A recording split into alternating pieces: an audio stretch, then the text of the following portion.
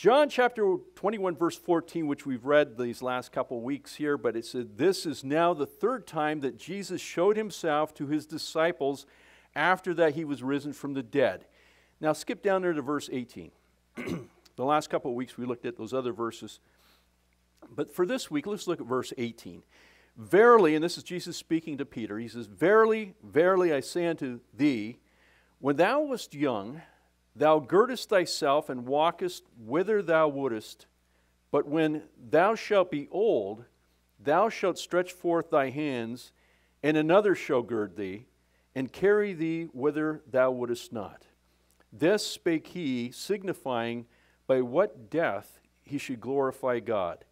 And when he had spoken this, he said unto him," here it is, "Follow me." This is what we're going to be looking at today. "Follow me." Verse 20. "Then Peter, turning about, seeth the disciple whom Jesus loved, following, which also leaned on his breast at supper, and said, Lord, which is he that betrayeth thee? Peter, seeing him, saith to Jesus, Lord, what shall this man do? Jesus saith unto him, If I will that he tarry till I come, what is that to thee? Here it is again. Follow thou me.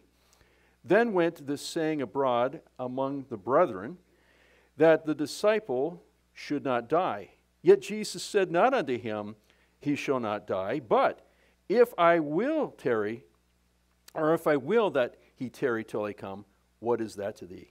Shall we pray? Father, we thank you again for your word. Help us to get into the scriptures and help us to understand them.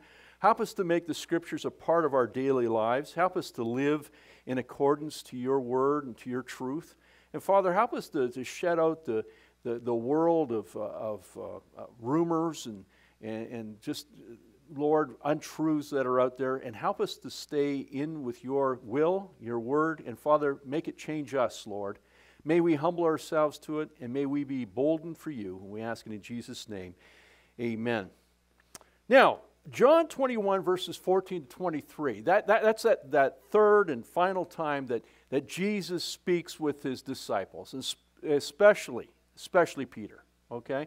So it records this last time that he gets together with his disciples after his resurrection.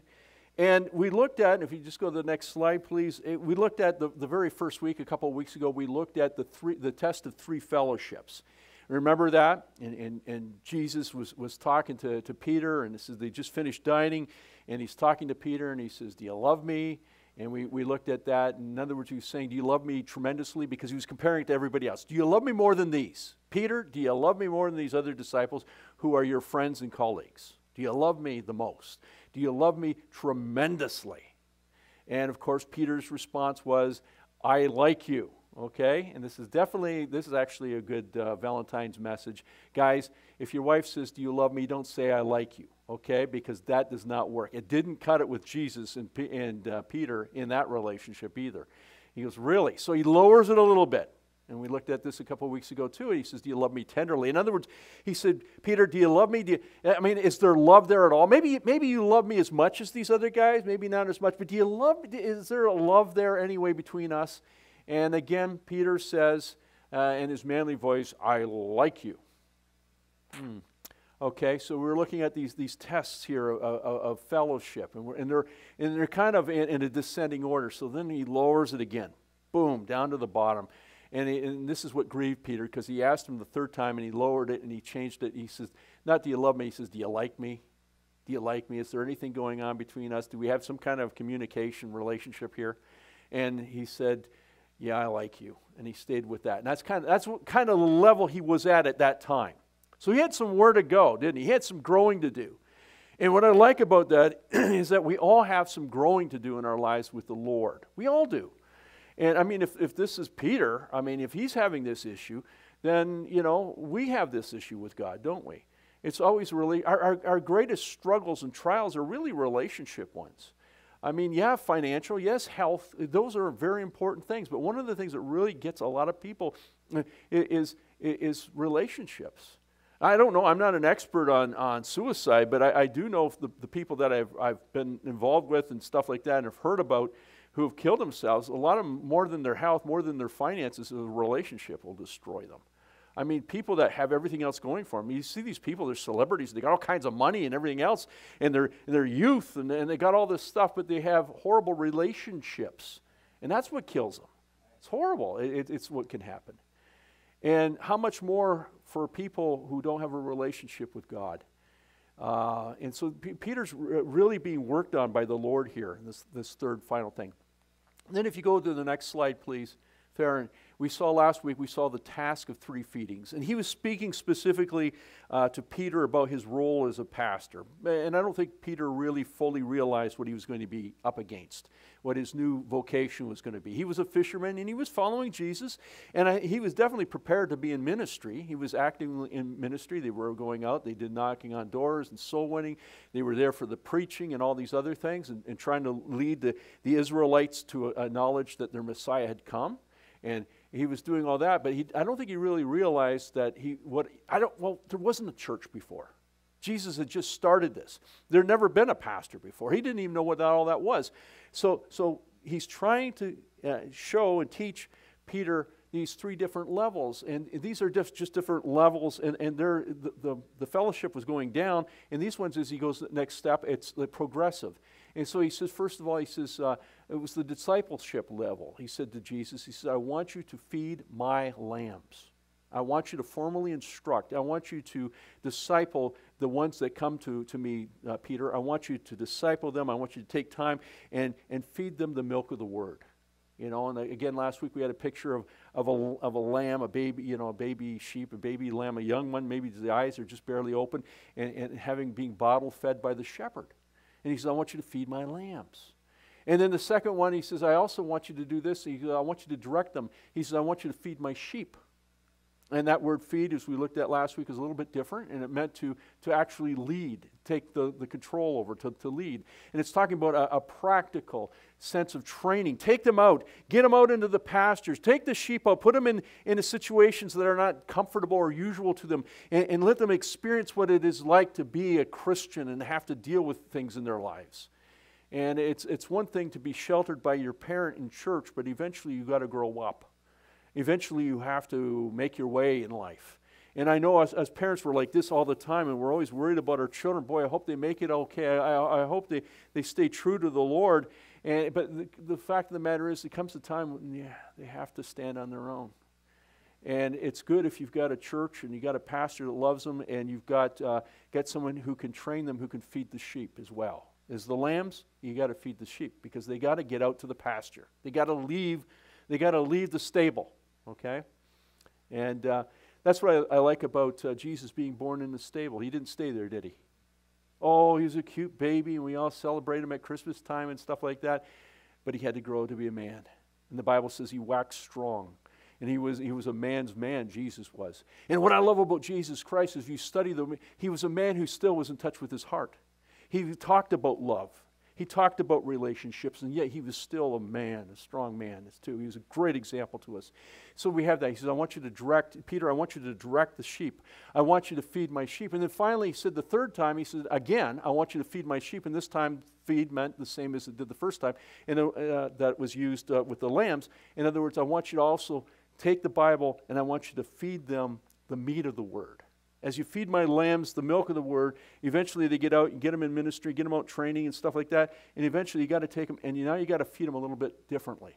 You got to feed them now the meat of the word. Get into the doctrines. Get them out there so they know the word of God, so they can use it practically in their lives.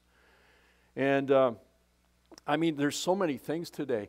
And that's why I can stand and boldly say that NASA and all these governments around the world, when they're trying to go on Mars and they're trying to find life on other planets, what a dumb thing to do. You're wasting our billions, maybe trillions of dollars. Why? Because I know the Word of God. I know because I've gone out into some other things, and I see the Word of God. The whole action is right here on planet Earth, isn't it? God created Earth special. Well, the Earth's not special. It revolves around the sun like the other planets. Oh, no, it's special, very much so. What man sees, God sees differently.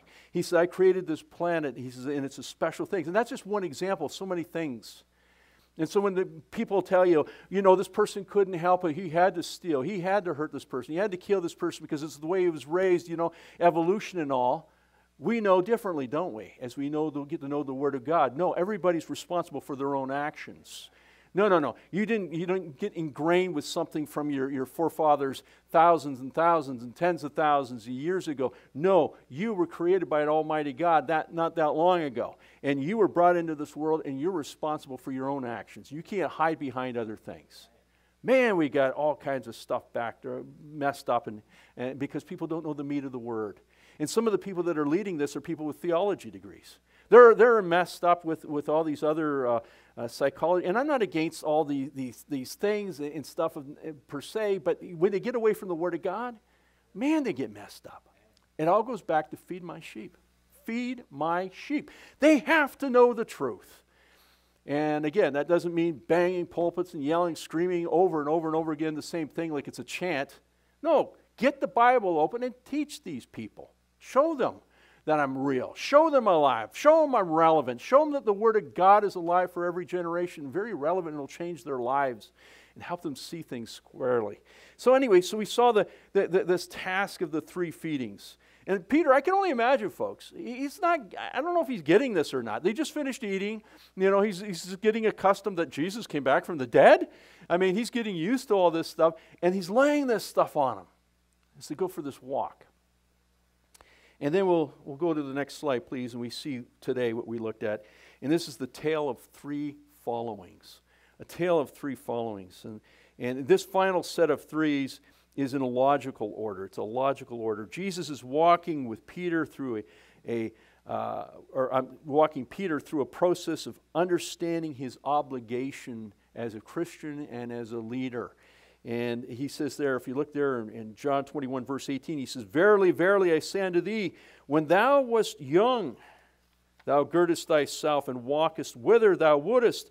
But when thou shalt be old, thou shalt stretch forth thy hands, and another shall gird thee and carry thee whither thou wouldest not."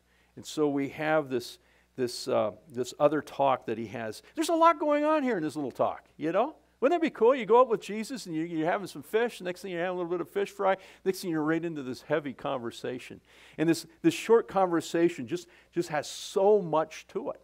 And so this third series of 3s as we'll look at here, he starts talking about, if you go just hit that button there to the deadly command, we're going to see where he says to Peter, "Follow me."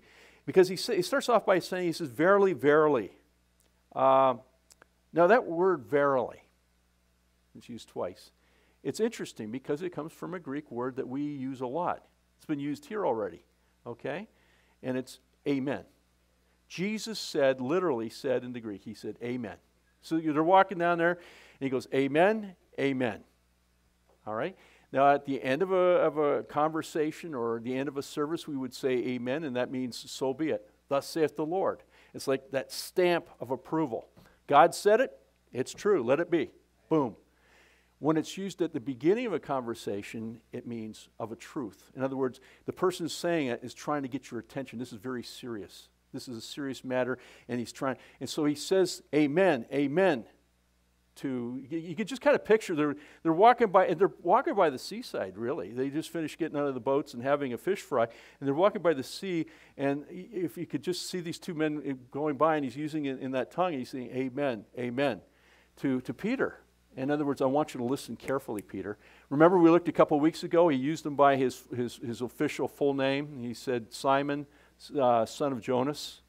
And now he says, he makes it even more emphasis. He puts more emphasis on it. And after saying that, calling him by his official name, his full name, then he says, amen, amen. In other words, I want you to listen very carefully. I'm closing down this conversation we're having, and I want you to really get this. And so we have this way of going. He's getting their attention. And he says, when thou wast young. Now, notice this is in the past tense. Peter, when you were young. Okay? Jesus is drawing a comparison between Peter's life in the past as a fisherman and his future ending in his new life as a fisher of men. All right? He goes, I want you to compare some things here, Peter. According to Jesus' assessment, in his past life, Peter had a physical strength to him. And he had a financial, economic strength to him. He was a businessman. He was a fisherman. He owned his own boats. I mean, they had their own income. They had to trade and buy and sell. And he had, with that comes this freedom. He had this total freedom. When you're a free man in a free society, you got some money and you got some business going, you got connections and stuff like that. He had that in his small town. He said, you could go wherever you want, Peter. When you were young, you could go wherever you want. You had that freedom. And fishing was good to him, you know. It really made his life, it was stable. You know what you're doing the next day, don't you? Get up in the morning, you can do the next day. Going fishing. All right, and after that, we got to bring in the fish, and we got to clean the nets. We got to do this, and we get it set up for the next day. And then there's a stability in having work. Well, that's what I liked about work, is that there's a stability. There's something I look forward to, and I kind of know what I have to do. But there's also, when you start making a steady income, there's a stability that way too. I all of a sudden I have some money, and I can do some things. I got some freedom. And maybe you can buy a vehicle and drive around. I don't know. Good luck paying the gas bill nowadays. It costs a little bit much. But when I was young, I could do that because gas was cheap. And now, a little older, maybe not so much so. But there's some freedom that goes with it, and that's what Peter enjoyed. He had the strength, and fishing was good to him. But then came Jesus into his life and changed it. Folks, I want you to get this, is that when Jesus comes into your life, it might be a change in a way you're not thinking it will be. Because Peter, this man who could make his own money, he had his own friends, his own family, we know he was married and all this stuff, he had all these things going for him. Jesus comes into his life, and all of a sudden he loses some of his freedom. Interesting, isn't it? Man, think about it. Before you got married, you had more freedom. You get married, you got a relationship. You get children. More relationships, more responsibilities. And you know what? Less freedom. But it's worth it. You got to weigh the cost, and you say it can be really worth it in these relationships. But it does take away some of your freedom. You don't have what you had before. And this is what Peter was finding too. His new life in Jesus Christ actually took away some of the freedom. He maybe was able to talk a little more freer. Maybe he was able to do things that and not have to be responsible to God directly. Can you imagine? We're responsible to God, but can you imagine if God's physically right there with you? That's going to kind of hinder you a little bit, isn't it? You can't say and do everything you want because he's right physically there. And this is so he had to get used to it as he was maturing, and Jesus was now in his life. He had to forego some things. He had to give up some freedoms. As a pastor, I have to give up some freedoms if I want to be a pastor anywhere. I can't just do everything and go willy-nilly and get involved in every cause and everything else because I'm responsible to everybody that's in this church. Okay, but it's worth it. Okay, it's worth it. When you take on a leadership role, you have to think about this. And so I can't always just be myself. I can't, not always, because there's a responsibility that's involved. So there's things that you have to give up. It doesn't matter what type of leadership you're in, you have to give up certain things. And you live more in a fishbowl, and you have to watch yourselves. So this is what he's saying. He says, you remember, Peter? When you were a young man, you were strong. You could do whatever you want. You could get up in the morning. You had it made. You were going places. But things are about ready to change. And what was once a self-willed young man was learning now to be submissive to the will of another man. Jesus became the master of Peter's life, but this transition took years before it was successful. Let me ask you this. How's your relationship to Jesus Christ? Are you submissive to him? Or are you that person struggling for your own might, your own will, your own right, your own way to go? Because we all do. Peter was no different than us. I think Peter was, I don't know if I'd be comfortable around Peter because he sounds like a very hard-working, got-it-together kind of guy, you know? And he had to learn over years that he had to let that self-will go, and he had to submit himself to the will of the master. Boy, that's a tough one for us. That is very tough. So the encouragement I gain from the Gospels is that if the lead apostle had a problem, okay, with this issue and he struggled with it, then it's okay for me to at least acknowledge that I have a problem in that issue too, in that area too. I have a problem with my will. Sometimes it's not thy will, Lord, it's my will. And I fight like that. Oh, if I would only learn to submit and trust the Lord. We don't always trust him. We don't always think he's got it together. It's a shame. It's a shame. When we're born-again Christians, we have the Word of God. It's not that we're without faith. It's not that we don't. But there's still that part inside of us that says, maybe I can choose for myself. And I can make myself happier than if I do it God's way. What foolishness. And yet, we keep fighting all the time. We're fighting that flesh all the time. To become a born-again follower of Jesus Christ, one must learn to submit. And he has to learn that all of our great works are just filthy rags in the eyes of an almighty God. Submit. He's got it together. And after the new spiritual birth in Christ, we have to learn that we have to take up our cross, and it takes humility, and walk in his footsteps on a day-by-day basis with our own cross, and just let go of things, and it's humility. But you see, in this world, we have a world where if a real man's going to be a real man, he's going to stand up and he's going to fight and he's going to do this and that. Really? Because God's view of a real man is a man who will submit to the Lord Jesus Christ. That's not exactly what I see in the commercials. When they're drinking their beer and they're at their party and they're in the pub and they're drinking and they're all like that, and that's what a real man is. He's got freedom. That's not Christian. And they laugh at us. They do. They don't understand us. And some of the greatest men I've ever known were men who learned to walk with the Savior by submitting to him. That takes a real man to do that, because you have to lay down your armament for the Savior. Not natural. Total submission. Total submission. There have always been boundaries placed upon us. I mean, I think about the Garden of Eden.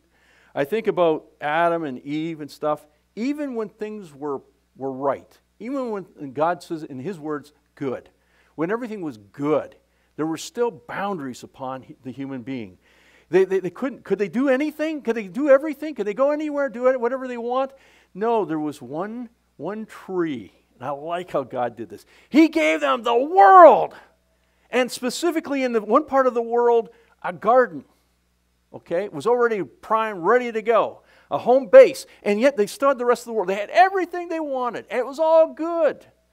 You know, there weren't going to get these ultraviolet rays and skin cancer. Nothing. It was beautiful. It was perfect. It was this great environment.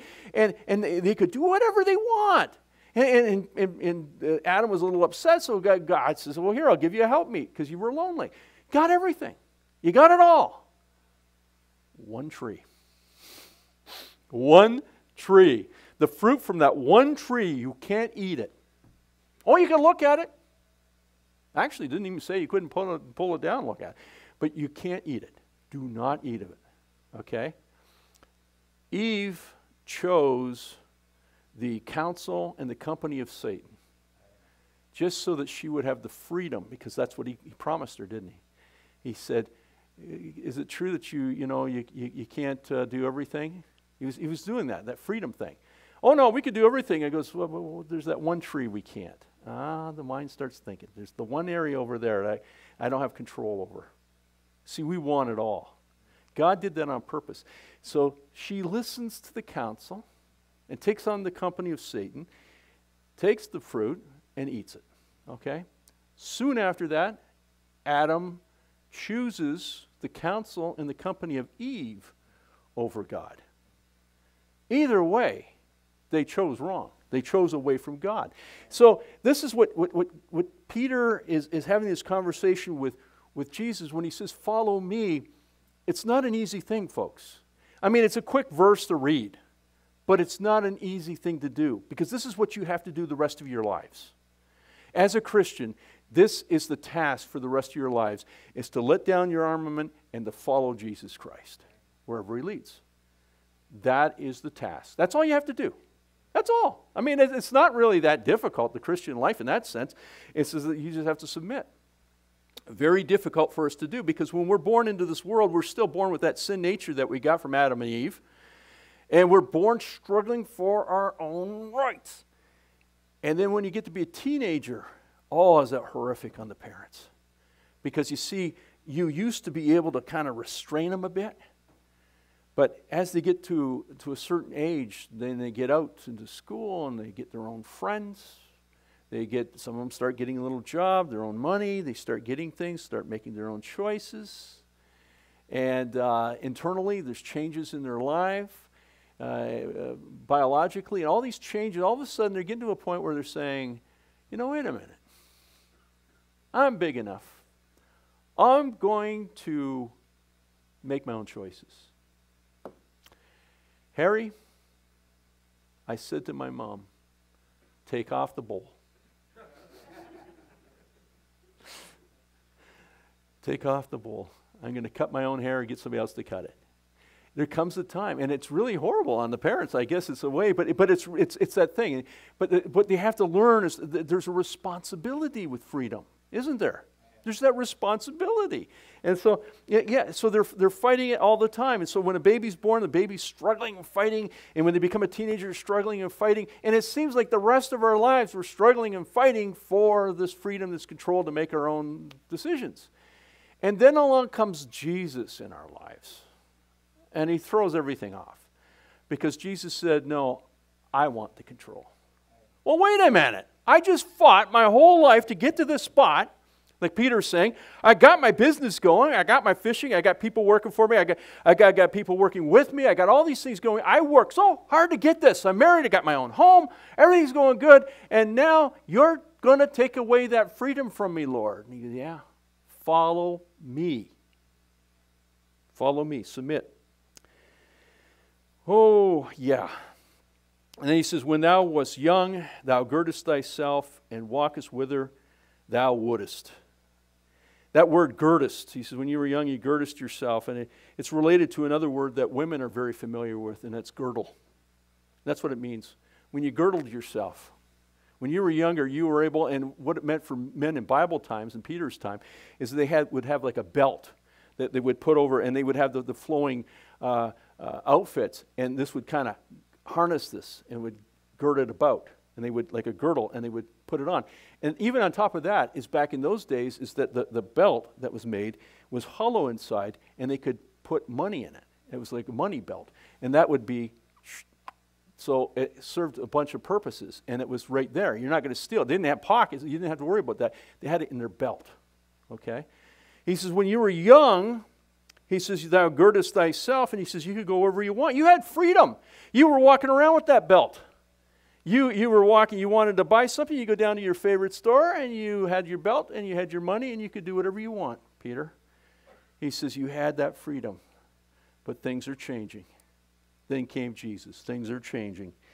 And he says, you could go wherever you wanted to walk. And that word walkest there meant to tread all about freely, giving proof that you had personal liberty. You could go wherever you want. There was nobody, he wasn't a slave. He could go wherever he wanted. He'd shop wherever he wanted, make the decisions he wanted for his business. And as Jesus put it, he says, thou could do whatever thou wouldest. In other words, when Peter was a young man, his command was sometimes, or his wish was sometimes somebody else's command. He could command people to do things. You had a lot of power, Peter. You had freedoms. But it's changing now that you met the Master. And the Lord reminded the disciple of his past because it was a stark contrast to his future. Folks, I don't know what your future is. I don't know what my future is. Most of the disciples did not know what their future was. But Jesus gave Peter a glimpse into what his future was. Sometimes it's good not to know our future. I'm sure after this conversation, Peter had wished he did not know his future. But he compares it there. He goes, but when thou shalt be old, thou shalt stretch forth thy hands, and another shall gird or girdle thee, and carry thee whither thou wouldest not. In this prophecy, Jesus predicts Peter's future and final ending. And it's not a good one. You know, as the normal course of life flows, Peter would eventually age and weaken. That's what he's saying to Peter. He goes, but when you're old, in other words, you are going to live long enough to get old. You're going to get old. You're going to weaken. You're going to be that old man. And I tell you something, I look in the mirror in each passing year and I'm just becoming an old man. I see my dad now. I see my dad when I was younger, what he was at. I'm him. I become my dad. And this is something with Peter. It's like, and people who are ministers in the Word of God, they're not immune from this. I mean, they get old and they die too. Nobody's immune from this stuff. We're all sinners before a holy God, and we all get this. So he says, he goes, you know, you're going to get there. And those once strong hands that you had, Peter, because prior to this conversation, he was out fishing. He goes, remember, you're pulling in the fish. You know, you had those big heavy nets because they were heavy. They're all wet and they're filled with those fish. And you're just bringing them in, and you did this day after day, and you never thought anything about it, Peter. You just had those strong hands, and you just kept pulling in the fish, and you're always doing that. He goes, remember that, Peter? Peter, when you were younger, you never thought twice about it. And you remember, Peter, you remember when they came to get me, to take me for my crucifixion, and they were going to take me, and they were going to beat me and everything else. Remember how fast your hand was pulling out that sword and striking that Roman soldier there? You remember how quick your hand was? Well, that hand's going to get weaker and it's going to get slower. You're going to age. And the process is going to go through and you're going to get to that stage. If this was not depressing enough, Jesus advised Simon Peter that at the end, Peter would use his hands one last time in the ministry of the Lord. One last time. He says, at the very end of your life, you're going to minister for me one last time. You know what you're going to do with those hands? Not fishing, not striking with swords. He goes, you're going to willfully, you are going to do this. No man's going to take them from you. You're going to willfully, voluntarily submit your hands to be bound, to be girt by another person. Think about it. When you look at that scripture, Peter was going to do that. A lot of times we think that they were kicking and screaming. The apostles were not kicking and screaming when they were taken in by the authorities. They willfully submitted because they weren't submitting to the authorities so much as they were to God that sent them there. And they said, as my Savior went as a lamb to be slaughtered, am I any better? Why am I kicking and screaming? And he goes, and they're going to bound your hands, and they're going to carry you, they're going to lead you, they're going to direct you to a place you don't want to go. And he's talking about it says it right there, and the Scripture interprets itself. He says, you talk about what manner of death, and he realized what it meant. And those hands, you're going to willfully put them out there, and they're going to nail them. The last thing you're going to hear, Peter, the last thing in your life here on earth, after you get old, and you get weak, and you get slowed down, the last thing you're going to hear is you're going to hear the sound of nails being pounded through your flesh and going into the wood. That's what you're going to hear, Peter. And they're going to lift you up in a place that you don't want to be, at the outside of a city for all to laugh and to mock and throw things at you, just like they did me, Peter. This is the story. This is the conversation they're having. This is it. Usually when one leader passes on and he's bringing in the new leader, he gives them a real rousing kind of message. This was not that type of message. This was an open and honest, very honest thing. He said, this is what's going to happen. This is your future, Peter. After you've spent all those years feeding my lambs, feeding my sheep, and feeding my sheep, after you've done all that, this is what you get. This is your reward, is you're going to hear the nails and feel the pain of those nails going through you. That's it. And so when you die, Peter, you're going to die gasping for breath. It's going to be a horrible death. It's going to be horrible. You're going to die just grasping, trying to get breath and breath of life. And he says you're going to die alone. You see, a lot of people, what we want to do is we want to die, don't we, peacefully in our sleep, surrounded by our loved ones at home. He says, Peter, you're not going to get that opportunity. You're not going to get that opportunity. You're going to die alone, miserable, and your enemy's going to be there laughing at you as you die. The Bible says he was talking about which manner of death he was going to go through to glorify God. And here's what I learned about this, is that God looks from a different angle. Oh, we're looking up at this guy that's being crucified and we're laughing at him. Yeah, we got you. Look at this. You're going to die. It hurts, doesn't it, Christian? And they're laughing. God's looking from a different angle down. And God gets glory even when his saints die.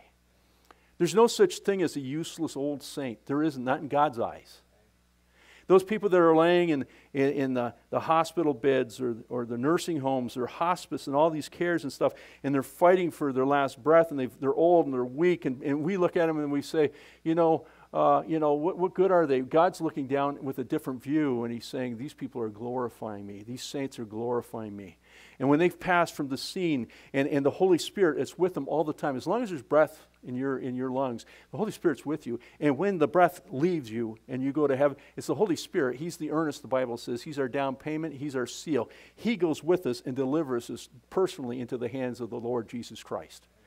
And who gets the glory in all that? The Father does, because he sent his Son to do that. And so as soon as we breathe our last breath, and as people are laughing and cheering at us, saying that they got the victory, on God's point of view, it's totally different. He goes, oh, there's another saved one. There's another lamb. Come home. My children are coming home one at a time. And look, the faith that they had, that they would put up and endure all that for my sake, God gets the glory. God doesn't get any glory when we're self-willed. There's no self-will in that. If we go out there and we start beating on doors and forcing people to get saved, there's no glory in that. The glory is in praying and being obedient to God. And when you talk to people, when you do knock on doors, when you do talk to people, give them the gospel in truth and in love, and let God do the work. Don't force it. We can't get rid of the will and let God have rule in our lives. What kind of church do you want to be? And do you want a church that's afraid? You want to come out to church because you're always afraid of losing your salvation, or you're afraid of this or afraid of that? Or do you want to come out to a church that lifts up God and celebrates God in the truth of his word, realizing that every single word in here is his truth? And that as you go through it all, you realize something, and that is God really loves you. And that even your death is a glory and a testament to him. And he's waiting for you to open his arms up and to greet you there. I'm looking at, so this is the message to Peter. To Peter. And so we'll go to the next line there, and I'll go real quickly over the next two. So we have a deadly command, and the second thing we see, we have a demonstrated command. And in the demonstrated command, this one has been demonstrated by not Peter, but by another man, the name of John. So if you look there in John chapter 21, verse 20, it says, Then Peter, turning about, seeth the disciple whom Jesus loved, following, which also leaned on his breast at supper, and said, Lord, which is he that betrayeth thee? Peter, seeing him, saith to Jesus, Lord, and what shall this man do? The Bible says that Peter's turned about. Now here's the interesting thing. You probably won't get it in the English, but it's in there. It's there in the Greek, and that is that it's in the passive tense. In other words, when he turned about, Peter didn't turn about on his own. Okay, it wasn't his idea to turn about. Something made him turn about. It's interesting. And that bothered me. When I started studying this out, I'm thinking, what do you mean? What do you mean it's in the passive voice? It's not in the active voice. It sounds to me like Peter just turned about. No, something or someone caused him to turn about. And here's what I think it was. When I get looking at the scriptures and I find it, it's like, you think about it, Jesus is having a walk and a talk with Peter. And as they're walking, he's laying them some heavy stuff. He's saying, you don't understand, after you do all this stuff for me, this is how you're going to die. This is how it's going to end, Peter. And what's going on in Peter's mind, can you imagine? Because Peter saw Jesus die. Peter saw him get beaten. Peter saw him get laughed at and spit at and ridiculed. Peter saw that, and it's going through his mind. It's flooding his mind. It's like in true living color, he's seeing, oh man, that's what happened to the Lord. That's what's going to happen to me. That's what's going on. And then it's almost like he snapped his fingers, and Jesus said, follow me. And all of a sudden, the vision stopped for a minute, and he heard something. And it was that something that caused him to turn around. And who was it? John. All this time they were having this conversation. He was so into the conversation, Peter was. He was so thinking, and he had so much triggering in his mind that it wasn't until, follow me.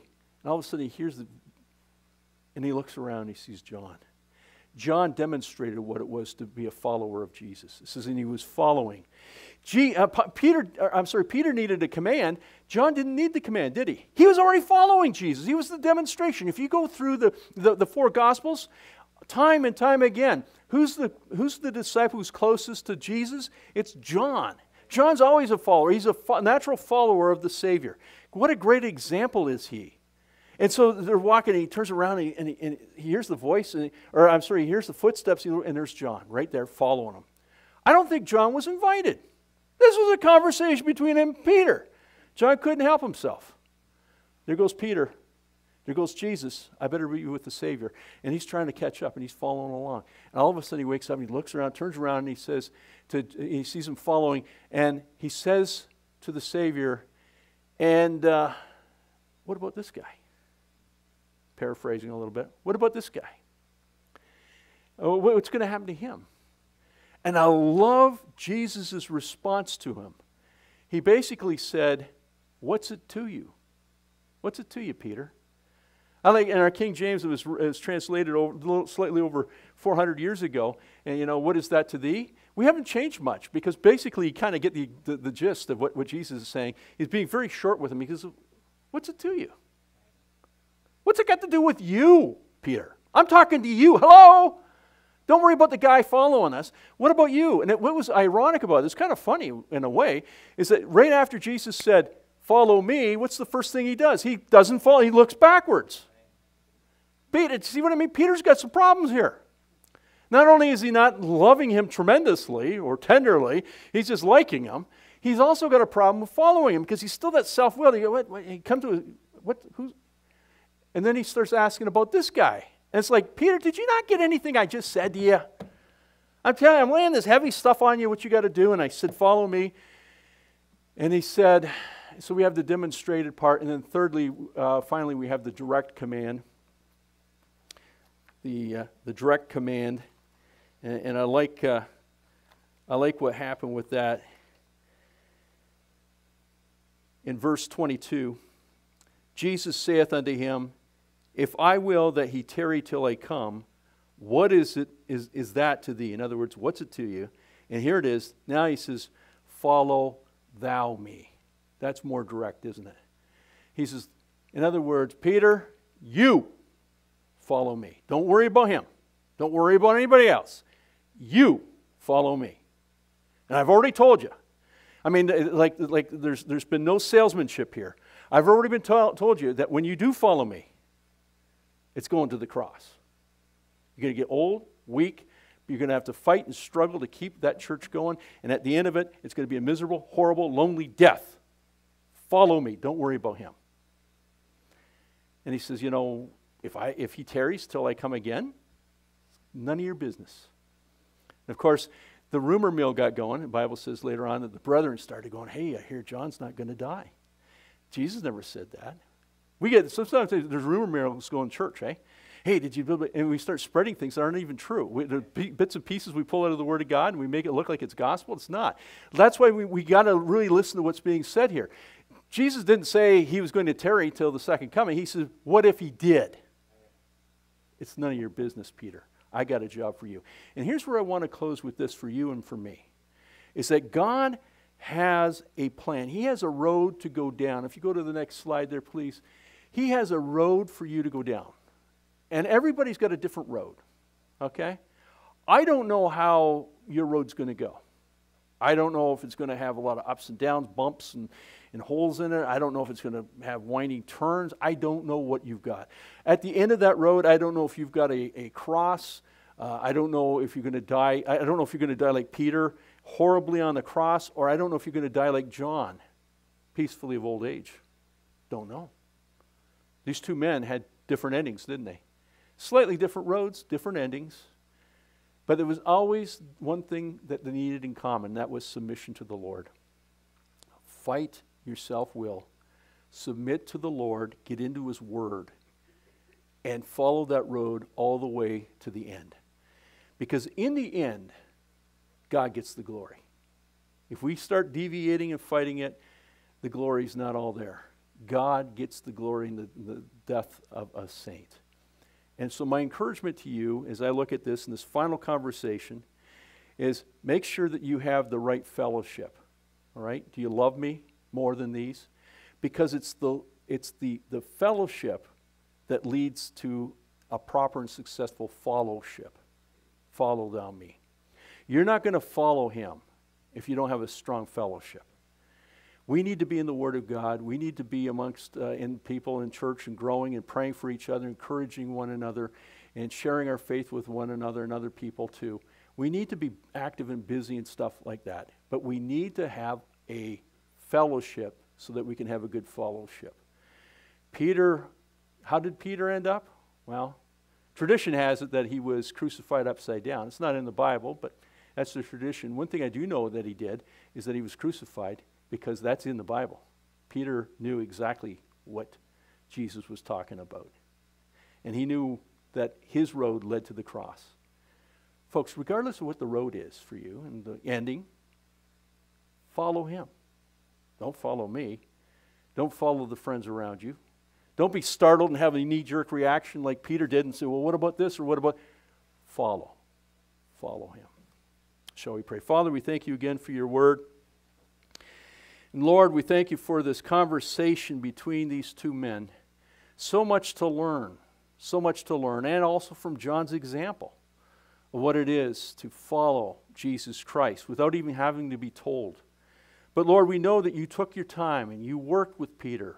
We know the successes. We know the thousands of people that came to know the Lord because of that one man who was so stubborn and self-willed, but slowly and surely got the message and was willing to submit himself, even to the point where he was imprisoned and eventually beaten and putting onto the cross of his own cross.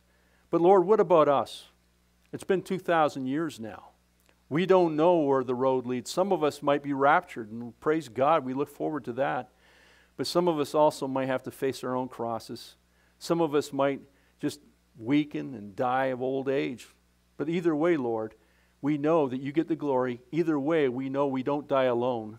Even though we say it's alone, the Holy Spirit's always with us. Your presence is always with us, and we thank you for it.